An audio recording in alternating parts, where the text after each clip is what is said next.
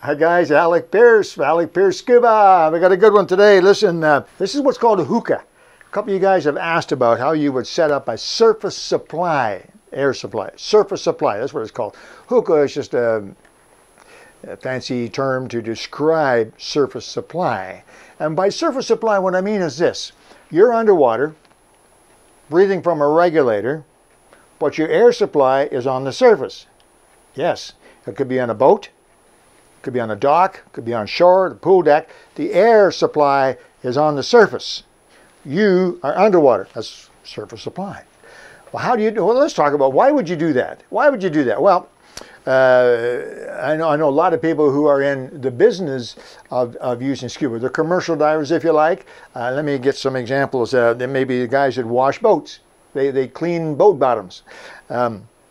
Pool repairmen, yeah, a lot of them use this type of a system because what you can do is you can go down, you can stay underwater for a long period of time, longer than a normal scuba diver would, as an example. You can stay down for a long time while you're finishing the job. You're not too deep, remember, and you don't have to carry a tank on your back. That's right. You can just be in your bathing suit, maybe a wetsuit, a couple of weights, mask, fins, if you even need fins, and you're underwater cleaning the boat, fixing the pool or fixing a dock, whatever you're doing. You have no tank on your back. You have a regulator in your mouth. That's it.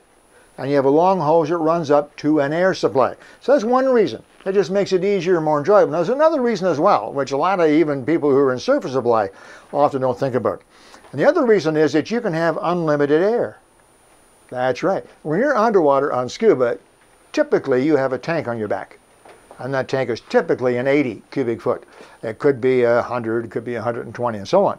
Well, if you're using surface supply, you could have unlimited air because you could have several tanks that are linked together. So you could have a couple of 300 cubic feet. If you get a large, what's called a cascade style, high volume tank, it could be, well, the typical high volume tank is 420 cubic feet. Right. And you could have several of those hooked together. So again, technically, there's no limit to how much air you could have. I suppose you could even hook it up to a compressor. There's a company in Florida called Brownie's Third Lung. And they have a neat surface supply system where it's a small compressor. They have battery-powered ones and 110 volt. Most of them are gasoline-powered, and they sit on the boat, the dock, the shore. They even have some that sit in a tube, an inflatable tube, and then there's a line that runs down to the diver. That's surface supply. But for most of us, and they're not inexpensive. For most of us, if you have some reason to either try or to use surface supply hookah, it's very, very easy. Very easy. So you guys had asked and commented about it. Let me explain how easy it is. First of all, here's what you need. You need to get a regulator. You still need to have a regulator. You have to have a first stage, which goes onto the tank or tanks, whatever you're using on the surface. A first stage that reduces the tank pressure, high pressure, down to intermediate pressure. And then you have to have a hose, anywhere from 27 inches long. That's the typical length of a regular 27 inches.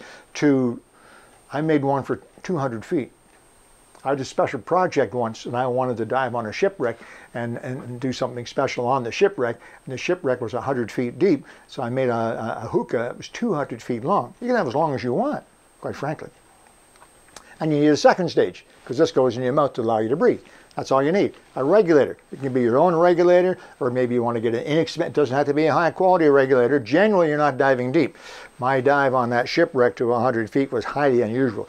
Most surface supply is relatively shallow. So you don't have to have a high quality regulator. Maybe you have a second regulator, or you can pick up a regulator pretty cheaply at your local dive store, or even used, as long as it's in good shape and is working well, it doesn't matter. So here's how you do it. So you've got your regulator. Now you notice there's no pressure gauge, there's no safe second on this, there's none of that stuff. Because you're not going to take the first stage with you, so there's no point having it on there, is there? There's no point having a safe second or a BC inflate hose where a pressure gauge on the first stage. If you're going to leave it on the surface, you're going down without it, right? So you just need a regulator. I guess first stage, hose, and second stage. So the first thing you do is you take off the second stage, hose and second stage. So now you have a first stage. It's easy. And you have a second stage with a hose. That's it. Now all you need to do is connect the two with the hose, whatever length you need for your job. First step is get the hose. Where do you get the hose? Harbor Freight, Home Depot. It's just standard half-inch airline hose. The same type of hose that is used in a service station to pump up your tires, that is used by contractors and their air hammers and so on. Same type of hose. And you can buy that hose usually in 25-foot lengths. You can get it in 50-foot lengths. You can even buy 100-foot lengths. But you might find it easier to use 25-foot lengths and splice them together. It takes a very, very simple $5 fitting to splice them together. So you could have 2 or 3 25s if you need that much, or one 25, and then you have some versatility, whatever. The hose that I have here is just 25 feet. So you've got this, and your 25-foot hose. What do you have to do? Well, the first thing you have to do is you have to make this fitting, which is unique to Scuba largely, and you have to get this little adapter. And I'm going to have Kevin post the number of these adapters. There's 2 adapters you need, 2 of them in total. And you have to have these adapters. You can get these from a company called Trident. Well, actually, that's not true. You can't get them, but any local dive store, any dive store can order these from Trident. Trident Diving Supplies, and Kevin's going to put the information for these 2 adapters. Oh, pardon me. So, you got this adapter, and your hose fits into it. Now, what you've done is you've changed that unique regulator thread into standard 1/4 inch NPT, National Pipe Thread. Everything to do with airline hoses, whether you get it at Harbor Freight or Home Depot, wherever you get it, everything is NPT. So now you can make this fit onto all those airline hoses. Just that easy.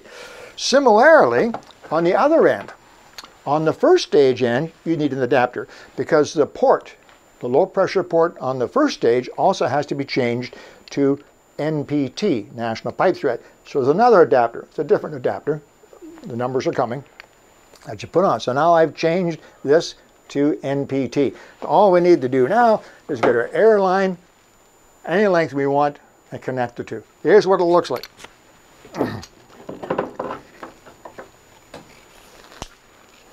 Right there. I drop the hose, you see?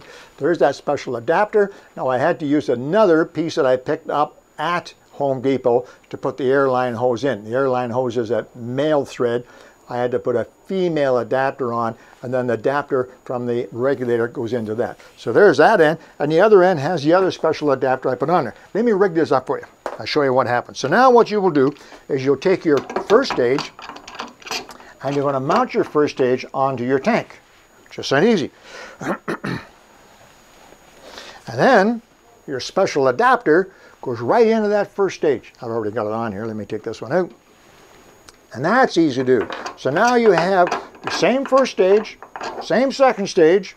The only thing that's changed is you got 25 feet of hose or more, whatever you want. 25 feet of hose in between. It's just that simple. Now you put it onto your tank.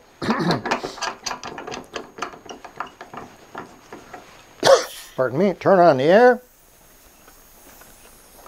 Let's go diving. You see, there's no difference. It's just a first stage, second stage, and a hose. So the hose is longer, big deal. In this case, a lot longer. Anyway, there you go, guys. Surface supply. It's quite easy. Hookah. It's quite easy. Regulator, first, second stage, and a long hose. Hook them up. And here are the numbers of those adapters for you. I hope that helped a little bit, answer some of your questions, and we'll talk to you again soon. Alec, Peirce, Scuba Tech Tips.